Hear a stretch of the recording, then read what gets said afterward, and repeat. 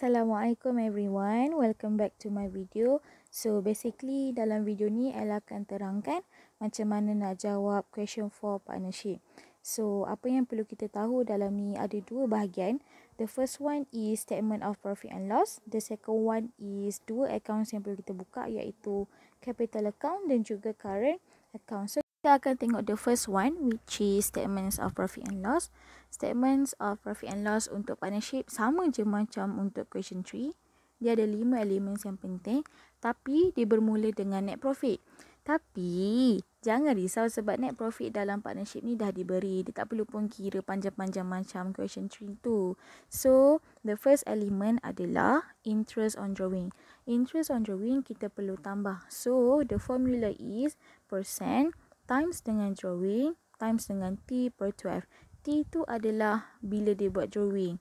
Maksudnya berapa bulan dia buat drawing. A dengan B adalah nama partner. So kita kena ikut soalan. A siapa, B siapa. The second element is interest on capital. Interest on capital kita kena tolak. So the formula is percent times dengan capital. Maklumat capital, tak kisahlah maklumat capital ke, drawing ke, dah diberi. So, selalunya maklumat capital ni ada dalam table. So, A dengan B sama juga nama partner. The third element is salary. Salary. So, nak cari salary ni sangat mudah. Selalunya dalam soalan ni dah bagi dah. Salary setiap partner tu berapa. Yang ini dapat berapa, yang tu dapat berapa. Selalunya dia akan cakap both partners akan dapat berapa per month. So the formula is salary per month times dengan 12. A dengan B masih nama partner yang sama. The fourth element is interest on loan. Interest on loan dalam partnership sama je macam interest on loan dalam question 3. So the formula is percent times loan. Salah tulis. Sorry. Percent times dengan loan times dengan T per 12. Okay. A dengan B masih dengan nama yang sama. So, lepas kita dah cari ni, kita akan cari profit for appropriation. Kalau profit for appropriation ni dia macam kategori berapa, orang kata berapa total untung yang perlu kita cari untuk kita buat agihan nanti. So, kita akan bermula dengan net profit yang paling atas sekali, tambah dengan interest on drawing, tolak dengan interest on capital, tolak dengan salary, tolak dengan interest on loan. So, kita akan dapat profit for appropriation. So, basically, net profit tambah dengan interest on loan, selebihnya kita akan tolak. So, kita akan dapat profit for appropriation. Tambah dengan tolak ni ada function tau. So, kita akan bawa ke capital account, current account kejap lagi. So, stay tuned. The last element iaitu profit share. Maksudnya contohlah kita dapat 10,000 profit kita. So bila kita nak buat agihan dengan partner berapa? Dia ada ratio. Let's say ratio dia 1:1. So yang depan adalah untuk partner 1, yang belakang adalah untuk partner 2. So let's say A dapat 1/2 times dengan total profit tadi. B 1/2 times dengan total profit tadi. So, macam inilah bila kita nak buat agihan untung ataupun profit share. So, basically ini je lah yang ada dalam statement of profit and loss. Macam biasa, kita akan buat tutorial partnership Jun 2019. Apa yang I boleh cakap dekat sini, soalan partnership sangat mudah. Soalan partnership ni adalah soalan bonus di mana kalian boleh dapat full marks sebab semua maklumat dah diberi. Kalian je yang kena rajin membaca, kalian je yang kena rajin mengira sebab dia dah bagi dah. So, kita je lah yang kena selesaikan tambah tolak darab bahagi. So, selain pada tu, kalian juga kena rajin cari details. Let's say dia minta interest on drawing, dia minta persen dia. So, kalian kena baca satu-satu lah berapa persen untuk interest on drawing tu. So, apa yang kalian akan tengok lepas ni, semuanya dah ada dalam maklumat. Contoh, persen untuk interest on loan. Dekat maklumat nombor berapa? Berapakah drawing? Mana ayatnya? Berapakah salary? So, macam mana kita nak kira? Semua dah diberi dalam soalan. Net profit pun dah bagi seketul macam tu dah. Kalau ada adjustment pun sikit-sikit je. Dia tak adalah macam kena kira daripada atas, daripada sale semua-semua tu tak ada. Dia dah bagi seketul net profit. So, kalian extract saja isi dalam format statement of profit and loss. Okay, so the first one kita akan tengok interest on drawing. Okay, so Ali 10,000 times dengan 6 per 12 times dengan 5%. Maklumat 5% tu untuk interest on drawing ada dekat maklumat nombor 3 Roman. Ali, dia drawing 10,000. Dalam soalan dia kata Ali withdrawn 10,000 bila? Macam mana kita boleh dapat 6 per 12 tu? Dia drawing pada 1 hari bulan 7. Bila 1 hari bulan 7 tu dikira. So bulan 7 sampai bulan 12 berapa? Kita kena kira. Aifah pula, dia drawing 5,000. Lepas tu, macam mana dia boleh dapat time 2 per 12 je? Sebab dia drawing 31 hari bulan 10. So kita akan kira next month iaitu bulan November. Okay. So, the next one adalah interest on capital. Okay, Ali 30,000 times dengan 15%. 15% adalah maklumat nombor 1 Roman. Ali 30,000 ada dekat dalam kolom capital account. Nampak tak capital account dalam kolom tu? Ali 30,000. Aifah dalam kolom capital account tu adalah 40,000. Dia dah bagi dah. So kita ambil je lah. Kita darablah dengan 15% untuk interest on capital yang ada maklumatnya dekat 1 Roman tu. So mudah kan? Abstract sahaja kan? Tak perlu pun kita nak kena kira pelik-pelik kan? Okay, so kita akan tengok seterusnya salary. Oh, salary ni pun mudah je. Okay, salary dia cakap Ali dengan Aifah both partners akan dapat 6,000 per month. So times dengan 12. Maklumat nombor 2 Roman. Okay, so ni kira je lah profit for appropriation ni. So daripada net profit tambah interest on drawing minus interest on capital minus dengan salary. Kemudian kita kena buat apa? Buat profit share lah. So profit share ni kalau kalian nampak dekat sini, sharing profit and losses in the proportion 2:1. So 2 adalah milik Ali, 1 milik Aifah. So totalnya adalah 3. Okay, maksudnya Ali 2/3, Aifah 1/3. So times dengan profit appropriation yang kita dapat tadi tu. So bila Ali kira dapat 39,715, Aifah bila kita kira kita dapat 19,857. So mudah kan? Dia dah bagi berapa ratio? Dia dah bagi dah based on kita kira profit appropriation tadi. So kita kira je, kita akan dapat nilai profit share setiap partner. So that's all for part 1 question 4 partnership, iaitu statements of profit and loss. Kalau kalian boleh tengok, dia tak jauh lari pun dengan statements of profit and loss untuk question 3.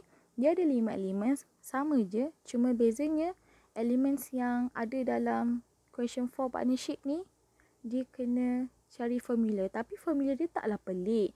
Formula dia tak adalah kena cari macam ADMAT lah, ada kuasa 2, semua tu tak ada. Dia standard biasa, tambah tolak darah bahagi. Cuma apa yang L boleh tekankan dekat sini, apa yang L nak highlightkan, tolong rajin membaca. Tolong rajin membaca sebab semua jawapan dah ada. Ni sangat bonus. Semua maklumat yang kita nak, semua ada dalam soalan. So kita kena satu persatu cari. Mana persen dia, mana drawingnya, mana loan dia, mana salary dia. So itu saja, ikut saja formula dia. So thank you for watching. Good luck everyone. Bye bye.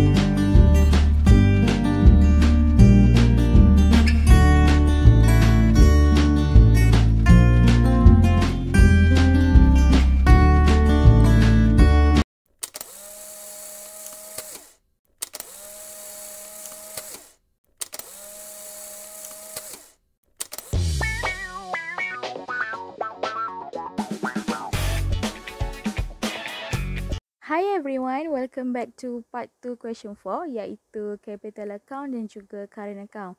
So basically apa yang El boleh cakap sangat mudah sebab semua maklumat dah diberi. Orang kata copy paste je sebenarnya. So ada dua accounts dalam partnership ni. Yang pertama adalah capital account, yang kedua adalah current account. Capital account ni sangat mudah. Sangat mudah. Current account, lagi mudah. Betul, tak tipu. Okay, so jom kita tengok the first one is capital account. El minta maaf lagi sekali sebab apa yang akan display lepas ni dia agak laju tapi El harap sangat kalian boleh catch up. So the first one is partners capital account. This one is very easy sebab kalian cuma buka capital account, maksudnya kalian cuma isi dia punya balance BD.